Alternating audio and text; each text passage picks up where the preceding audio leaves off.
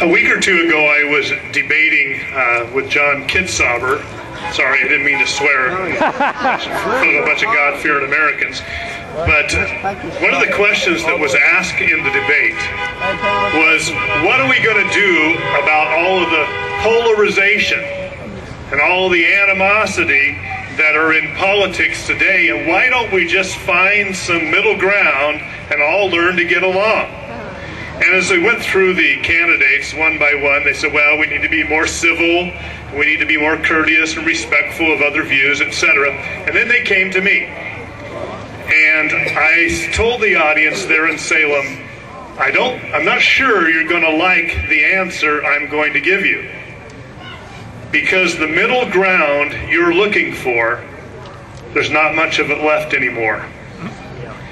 We are in a battle for the soul of our nation, soul of our state.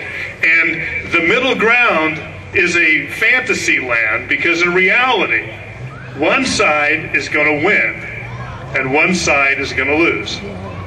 We're either going to be socialists or we're going to be free. And it's one or the other.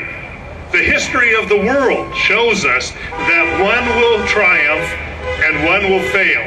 We'll either be servants of the government or we will be free. Now, people ask me, what separates you from the other people running?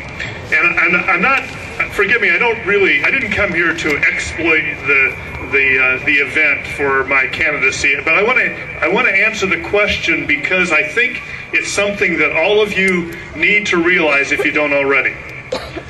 I am running to break the stranglehold that the public employee unions have on the state of Oregon. Hallelujah! They do. They control it from top to bottom. Governor's office. I mean, when Ted Kulongoski was elected on election night, you know what he did? He stood up and he thanked the public employee unions for putting him in office, and then he hired the OEA, the teachers union's top lobbyist, to be his chief of staff.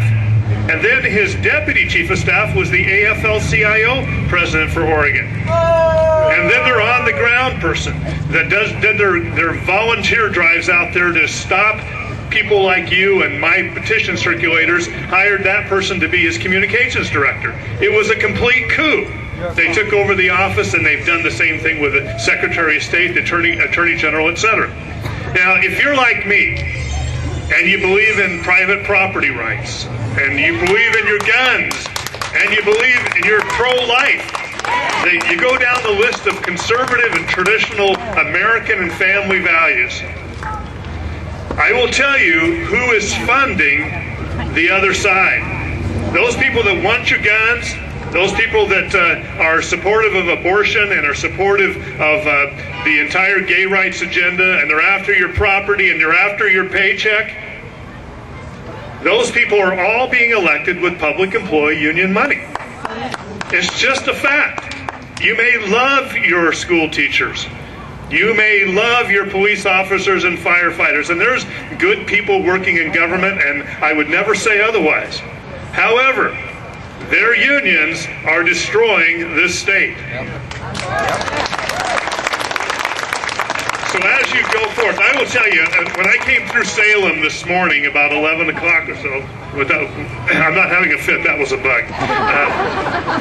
When I came through Salem, there were about 2,000 to 3,000 people at the state capitol doing what you're doing here tonight. About 26 events like this are going on across the state of Oregon today. That's exciting. I will tell you, somebody said to me the other day, Bill, weren't you like having tea parties 16 years ago? Yeah, and I was the only one at them. But today, it thrills my heart to see people like you and across the state rising up, many of you for the first time really getting involved, and the numbers swell. We build upon each other's strength and courage, and I applaud you for what you're doing. Don't stop. Next year, let's have a couple thousand people right here in Grants Pass. God bless you all. Thank you.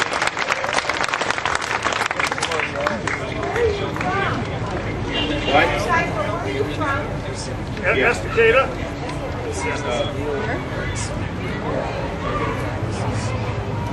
I didn't go with that.